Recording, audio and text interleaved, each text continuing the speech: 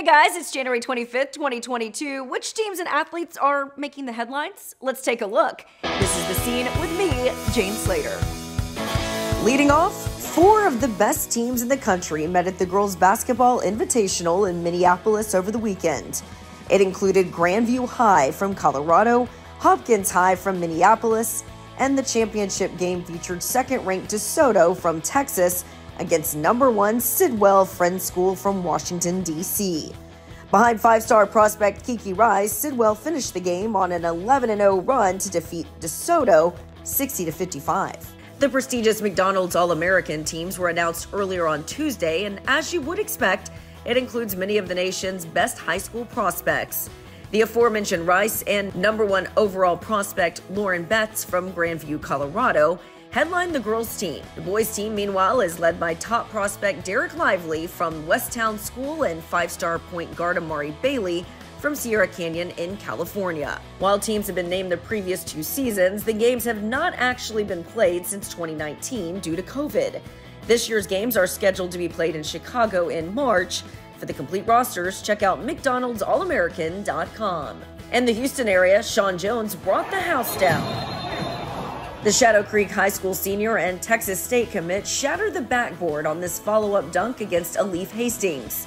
Like, I looked, like, it felt weird when I dunked it, because, like, you know, you could feel, like, when the rim, like, kind of shaking, like, didn't go nowhere.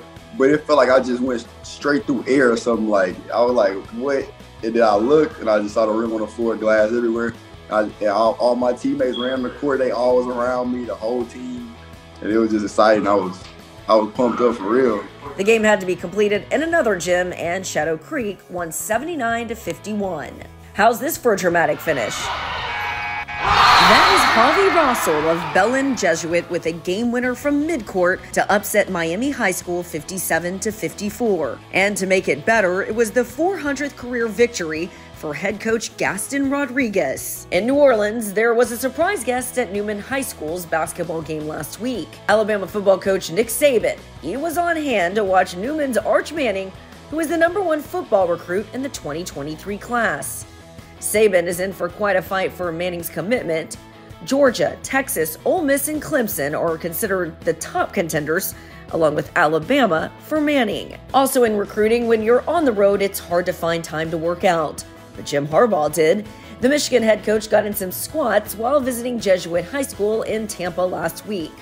While there's no official word on who Harbaugh was recruiting, Jesuit does feature Troy Bowles, one of the best linebackers in the 2023 class. Finally, a football team in Pennsylvania got in a different type of workout. When a snowstorm hit the Pittsburgh area, Bethel Park High School coach Brian DeLallo took to Twitter to tell his team that their weight room session was canceled. Instead, he told his team to shovel the driveway of someone in need. The players didn't accept any money for their services, but they did get a lot of thank yous from several grateful neighbors. Remember to follow Sports Stars of Tomorrow on all of our social media channels for more bonus content, including previews of our upcoming episode. This week's show will feature 5-star girls prospect Justine Pissot from Red Bank Catholic in New Jersey. You can also visit our website to see all of our latest features, including our recent story on Duke commit Derek Lively.